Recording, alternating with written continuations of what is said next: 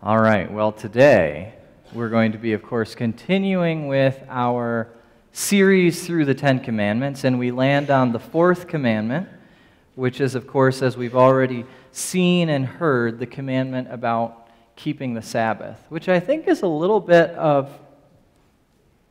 I think sometimes Christians don't quite know what to do with it. We'll talk a little bit about that. But we'll be reading from the book of Exodus, chapter 20, where we find the Ten Commandments. And it's in verses 8 through 11. But I'm also going to read the version of the commandment as it comes up in Deuteronomy chapter 5. You may or may not know that the commandments are listed twice in the Bible, and they are mostly all the same in terms of wording and things like that. But there's an interesting difference in the way the fourth commandment, the commandment on the Sabbath, is given to Moses when he's up on Mount Sinai versus the way Moses explains the commandment when the children of Israel are about to enter into the Promised Land in the book of Deuteronomy. So I'm going to read Exodus 20, verses 8 through 11, and I'm also going to read Deuteronomy 5, verses 12 to 15.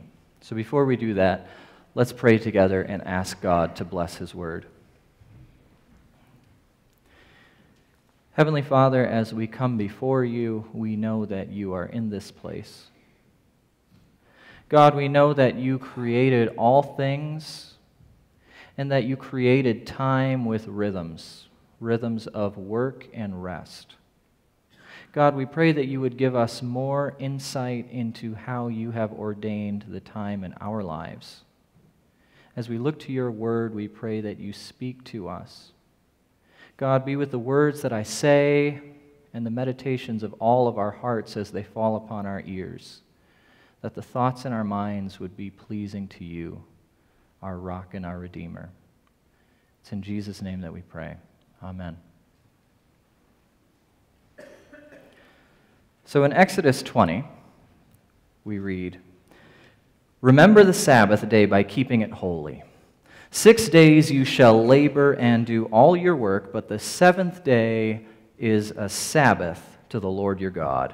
On it you shall not do any work, neither you, nor your son or daughter, or your male or female servant, nor your animals, nor any foreigner residing in your towns. For in 6 days the Lord made the heavens and the earth, the sea and all that is in them, but he rested on the seventh day. Therefore the Lord blessed the Sabbath day and made it holy." And if we switch over to the Deuteronomy account, we have Moses reminding the children of Israel of the commandments that God gave. And we read, "Observe the Sabbath day by keeping it holy as the Lord your God has commanded you. 6 days you shall labor and do all your work, but the seventh day is a Sabbath to the Lord your God. On it you shall not do any work, neither you, nor your son or daughter, nor your male or female servant, nor your ox, your donkey, or any of your animals, nor any foreigner residing in your town, so that your male and female servants may rest as you do. Remember that you were slaves in Egypt, and the Lord your God brought you out of there with a mighty hand and an outstretched arm. Therefore, the Lord your God has commanded you to observe the Sabbath day." This is the word of the Lord. Thanks be to God. I was watching a documentary recently on Netflix entitled Minimalism. And I found it there, and the film talks about the sort of rapid consumer economic Western culture that we live in, and it focuses on a group of people who call themselves minimalists, who try to live sort of in opposition to this fast consumer economic society in the West. And one of the things I found very kind of striking, fascinating, incredible, hard to believe in the documentary was that, for example, the fashion industries now follow this rule of thumb called fast fashion, where fashion cycles go through 52 seasons in a year. That means the fashion season is a weekly basis. I mean, it used to be there were maybe like 4 or 6 seasons in the year, depending on how much the weather changed, probably. But now, clothing retailers want it to be so every week there's a new fashion to display, to advertise, and to sell. Which means, incidentally, that most of my wardrobe is probably at least 200 fashion seasons behind. But they do say that things come back into fashion, so once in a while I'm probably right on. But what this film Minimalism captures is that Western culture is just driven by the hunt. And our society is completely restless. So whether we're chasing paychecks or trying to grow a successful business or whatever that may be on the one hand, or whether we're trying to sort of entertain ourselves to the point of distraction and chasing a wormhole of whatever our smart device can give us on the other hand, it doesn't matter. We are consumed by the hunt, and it never rests. Our work is powered by caffeine, our leisure is powered by alcohol, and our lives go from stress to sloth. And sloth is not real rest. We live in a society that is driven by the hunt and never finds rest. And so we enter the 4th commandment. Observe the Sabbath by keeping it holy. On it you shall not do any work. And I think, and maybe you would agree with me, I think that this commandment always poses a little bit of a challenge for Christians. Because on the one hand, it's part of the 10 Commandments, which is like the backbone of moral teaching in the Scriptures. So we know it must be important. But on the other hand, we're Christians, and we also look to the New Testament, and we find Jesus seeming to go against the pattern of the 10 Commandments. At least he's frequently accused of this. For example, he'll heal someone on the Sabbath. And when he takes heat for this, he basically says, what's right, to do good on the Sabbath or to do evil? To not help this person would be to do evil. So I'm doing right. But Jesus seems to go against the Sabbath as it's prescribed in the Old Testament. And for another thing, Christians, as you might know, we usually observe Sabbath on Sunday, whereas Old Testament Israel and the Jewish people today would observe Sabbath on Saturday. So are we automatically breaking the commandment on that regard? How does it still apply to our lives if we are following it on Sunday? And should we observe a Sabbath day at all? After all, the Apostle Paul, if you followed his writing, says in Colossians, don't let anyone judge you about observing a Sabbath. These things are a shadow of the things that were to come, but the reality is found in Jesus Christ. So does that mean we shouldn't be observing any day at all? Do we only have 9 commandments that we have to follow, and the 10th one is somehow fulfilled in Jesus to the point where it no longer has any bearing on our lives? And I bet we could probably go around the room and say, each one of us, what we think or how we have observed the Sabbath commandment being applied to Christian life, and we would probably get a whole diversity of answers right in this room. And in fact, there's been a diversity of interpretations throughout the Christian church. At some times and places, there has been this idea that the Sabbath commandment just points to Sunday for Christians. So you follow it on Sunday. We avoid as much work as possible on Sunday.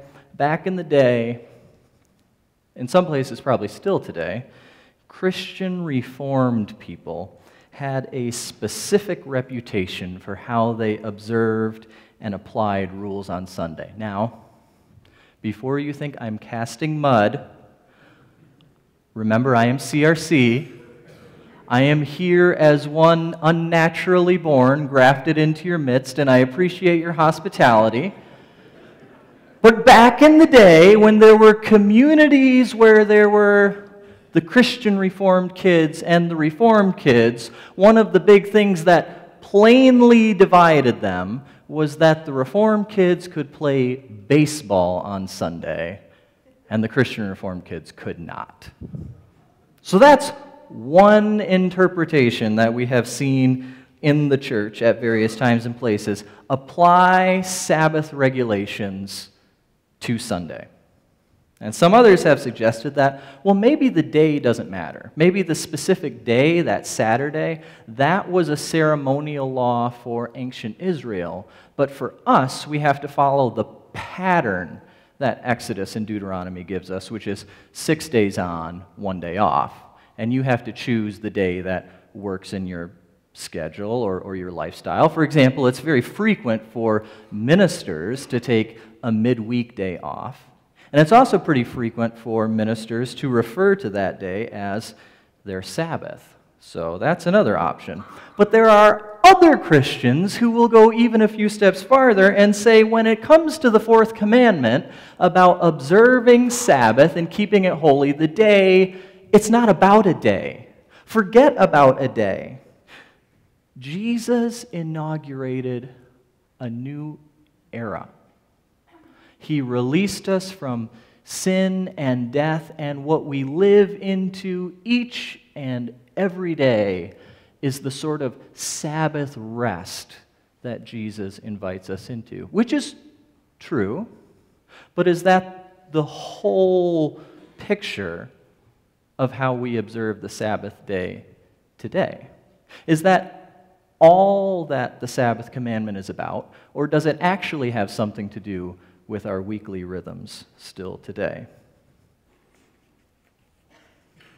John Calvin, because I know you're interested in what he said, if you've heard of John Calvin, emphasized the social justice aspect of the commandment. We find that especially in the Deuteronomy version that I just read about giving everybody rest meticulously. So he said the ongoing application is not just, we worship, but this Sabbath commandment reminds us to treat other people fairly, especially if you have employees or workers or household servants, whatever it might be. The Sabbath commandment is one that pushes us towards social justice and treating people equally and giving them all the day off. And since hold on. I have to take a little field trip.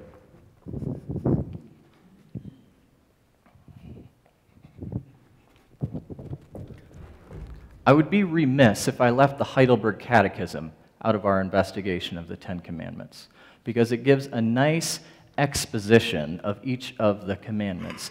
And the Heidelberg Catechism seems to do a little bit of a both and. It says, yes, a specific day of the week, but yes, also an ongoing reality that Christ inaugurated that we live into right now. Question 103. What is God's will for you in the fourth commandment? First, that the gospel ministry and education for it be maintained, especially on the festive day of rest. That's referring to Sunday. We attend the assembly of God's people. We learn what God's word teaches. We participate in the sacraments, which we'll do this morning as well with the Lord's Supper. We pray to God publicly, and we bring Christian offerings for the poor. And second, the fourth commandment teaches that every day of my life I rest from my evil ways and let the Lord work in me through His Holy Spirit, and so begin in this life the eternal Sabbath. So there's kind of a both-and application in the Heidelberg Catechism. So I'm not going to tell you at this point, or by the end, exactly how you need to apply Sabbath and the fourth commandment to your life. I do think there are good principles, and I do think the Sabbath commandment is one that has maybe frequently been sort of overlooked or ignored in terms of its significance for our lives. But I'll hit on some of those principles closer to the end. But first, I want to focus on what we might have noticed as we read two accounts of the commandment, and that is the subtle differences between the Exodus account and the Deuteronomy account. And the difference is basically this: they give different rationales for following the commandment. And I think each rationale is valid and meaningful and deepens our understanding and appreciation of what Sabbath is and what it means to keep Sabbath in our lives. So let's take Exodus first. The commandment says, "Remember the Sabbath day because," here's the rationale, "in 6 days the Lord made the heavens and the earth, the sea, and all that is in them, but he rested on the seventh day. Therefore the Lord blessed the Sabbath day and made it holy." So in Exodus, the rationale goes right back to creation order. Somehow in creation itself, there is this rhythm of work and rest that God infused into the way things are, or the way things should be. And the first character to observe Sabbath in the Bible is God himself. We find this in Genesis 2. After the 6 days of creation, it says, "By the seventh day, God had finished the work he had been doing. So on the seventh day, he rested from all his work.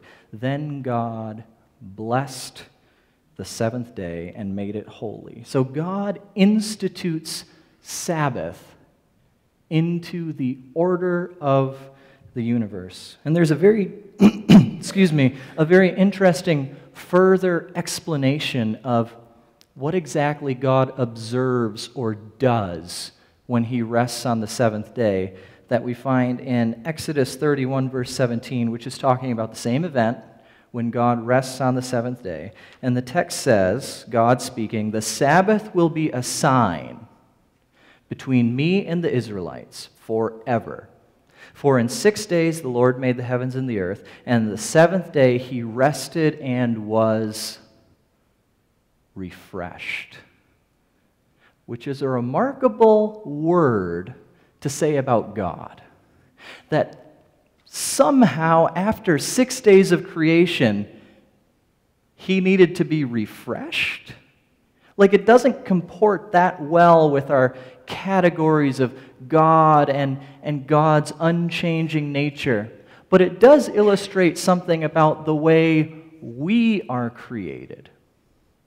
If creation works this way, and we are made in the image of God, then observing Sabbath is in keeping with how we are created.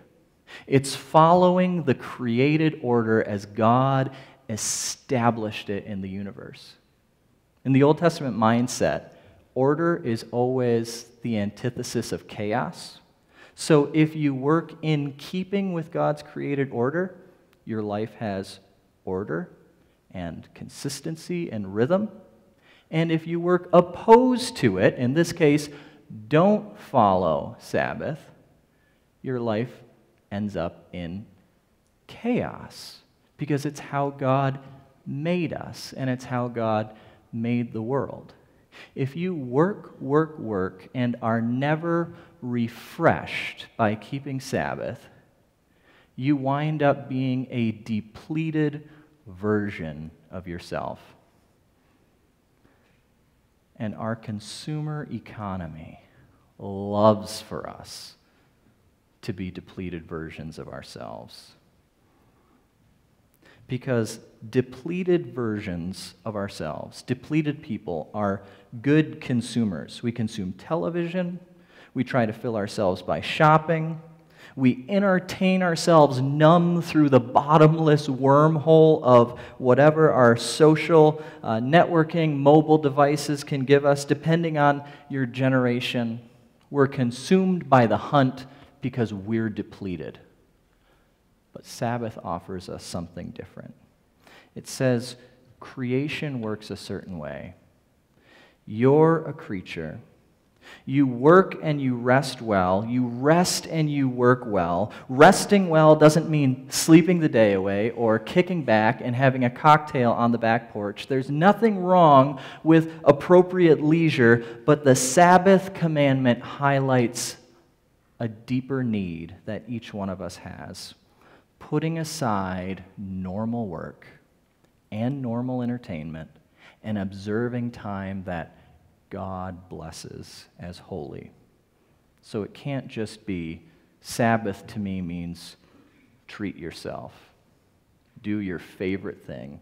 Treat your desire to self-gratify. God has to be at the center of it. Sabbath means spending time in worship and refusing to be driven by the need to self-gratify. And so I think we see in this regard, Sabbath, the practice of Sabbath, is dramatically countercultural. Walter Brueggemann defines it as refusing to be defined by our productive work. How easy is it to be defined by whatever our productive work is? Sabbath is work stoppage. It's a visible and public declaration of faith. Even though I could make more money today, or I could accomplish more today, I won't, because that won't define me. Or even though I could spend all morning in bed, all afternoon drinking margaritas, all evening watching TV, I won't, because my own desire to self-gratify won't define me. And if I'm always on the hunt, I will never be refreshed. Following Sabbath is saying no to a world that says work, work, work, and then treat yourself. It's saying, no, I'm going to rest in God. And a world that says work, work, work is a good entry point into the second rationale that we find, and that's the rationale as we find it in the book of Deuteronomy. In Deuteronomy, the wording says this, after observe the Sabbath, so on and so forth, for remember that you were slaves in Egypt, and the Lord your God brought you out of there with a mighty hand and an outstretched arm. Therefore, the Lord has commanded you to observe the Sabbath day. So here, instead of appealing to the dynamic of creation order, it's built into the universe, what we find is an appeal based on redemption. You don't live a restless life or force other people to live restless lives because God took you out of a restless existence and into His rest. And that's what you extend in practicing Sabbath. It goes back to God's work of redemption. There was no rest for the children of Israel in Egypt. It was all about quotas, making more bricks, doing more for Pharaoh, who worked them to the bone. And God draws them out of that context into His rest. So this overflows into the sort of social justice dynamic of it. You don't work others to the bone, your children, your servants, for goodness sakes, even your animals, because God took you from slavery and into rest, and you have to let others rest too. You have to remember that your whole life begins with the grace of God, and you extend that to others. In fact, what we find is that this Sabbath principle even extends beyond this 6 days on, 7 days off kind of system for ancient Israel. And the way God prescribes it, they're supposed to do 6 years on. 6 years of planting and harvesting, and then on the 7th year, God says, remember, the land is mine. Don't work the land.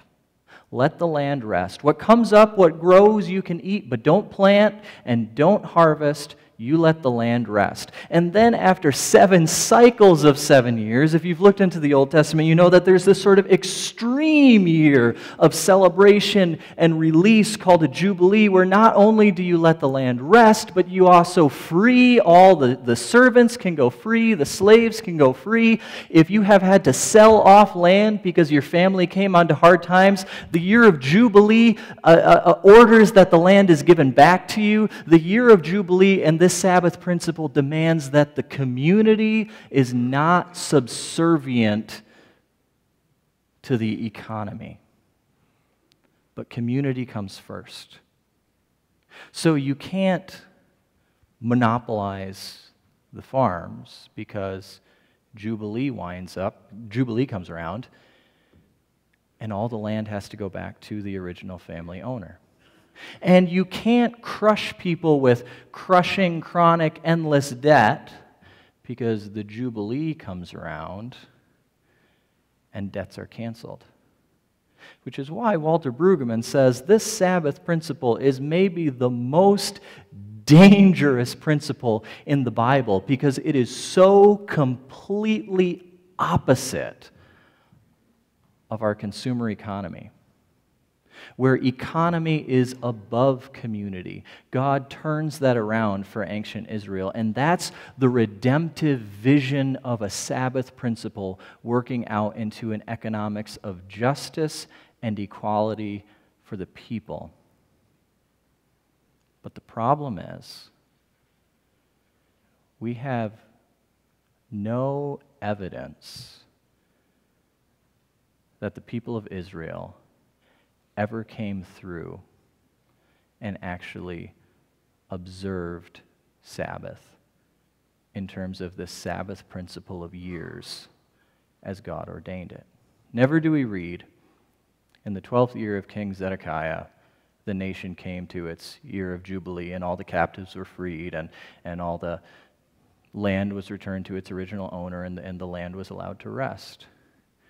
Israel didn't really come through on following this because they didn't want to set aside their means of production, their pattern of securing their lives on their own effort, of defining themselves by their productive work. We never find that in the Old Testament.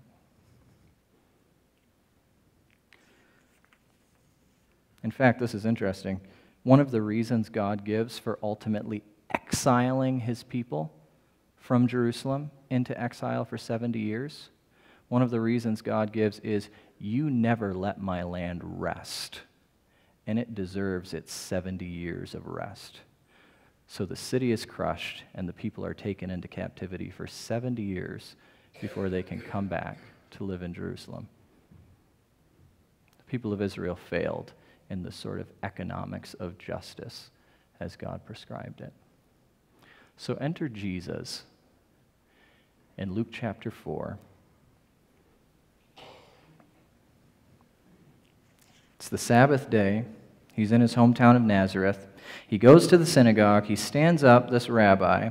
He takes the scroll from the prophet Isaiah, and Jesus reads, "The Spirit of the Lord is on me because he has anointed me to proclaim good news to the poor. He has sent me to proclaim freedom for the prisoners and recovery of sight for the blind, to set the oppressed free, and to proclaim the year of the Lord's favor."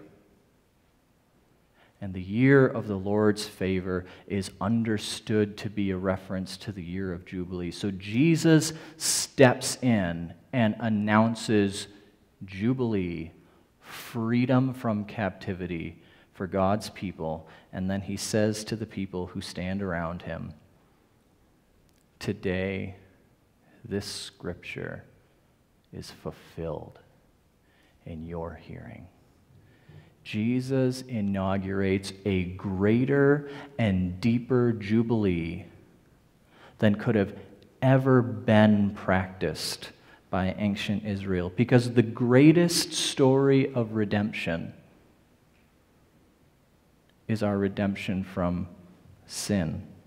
And Jesus announces that jubilee when debts are canceled, when slaves go free, but it's for all God's people, regardless of nationality, regardless of the millennium that we were born in.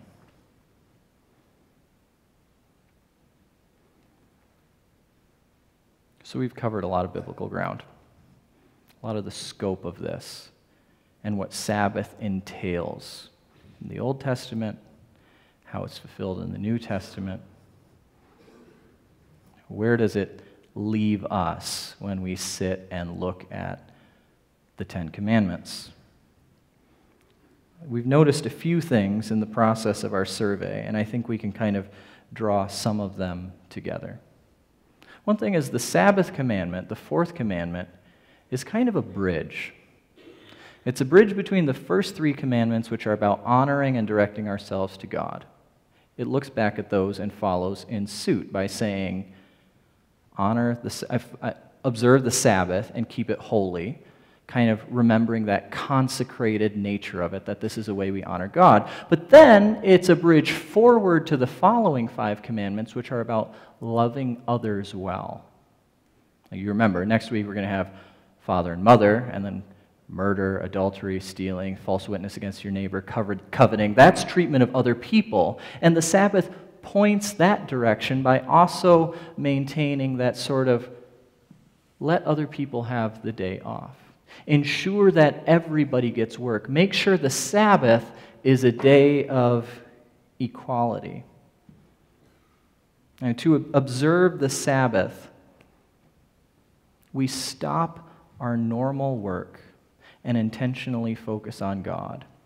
But observing Sabbath also means intentionally looking for ways in which we can be compassionate towards other people. Maybe the clearest way we can do that in Sunday worship, as we often observe Sabbath in our lives, is through our givings of offerings, particularly, for example, next week for World Relief. But Sabbath also, the Sabbath commandment invites us to unplug and to refresh.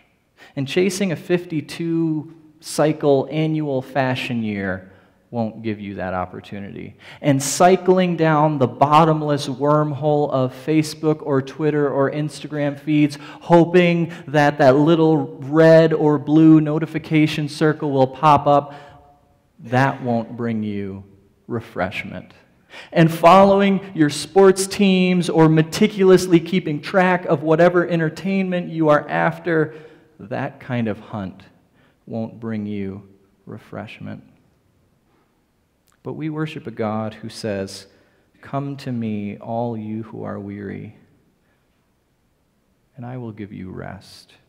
Keeping Sabbath means stopping our normal work, but it also means stopping our normal entertainment and letting God reorient us to our identity in Christ. If we rest well, we can work well, and God will bless, empower, and refresh us in it. And Sabbath observance is right at the center of that.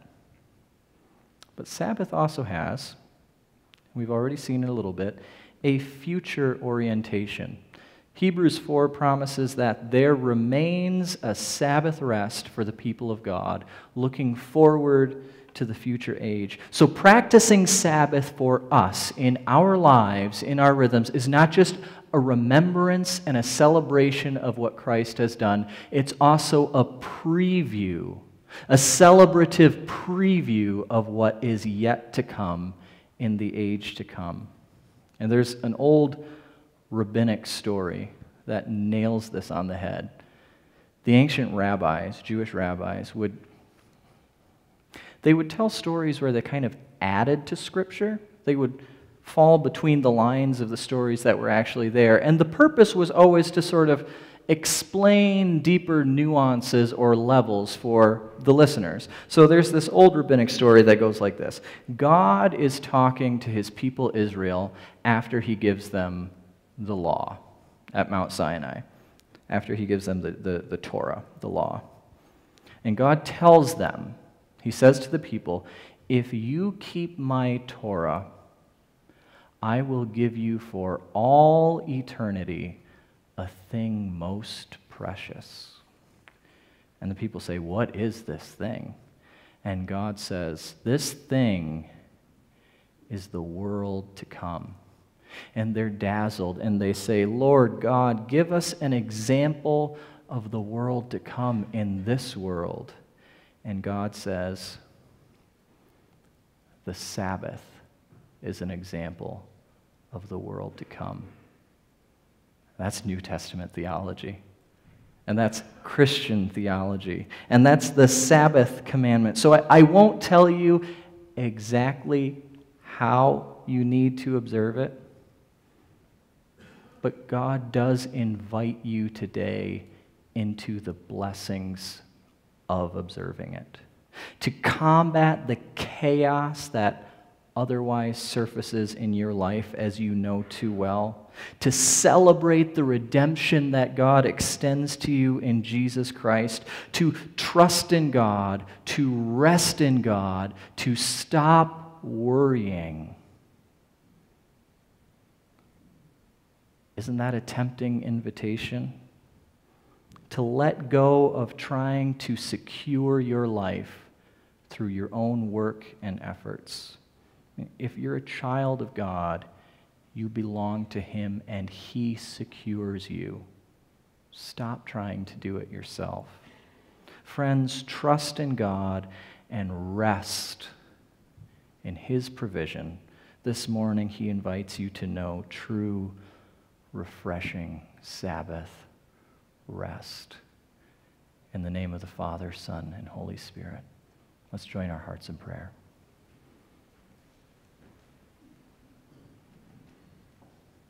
Heavenly Father, we pray that you help us to remember and help us to cherish what you have done for us.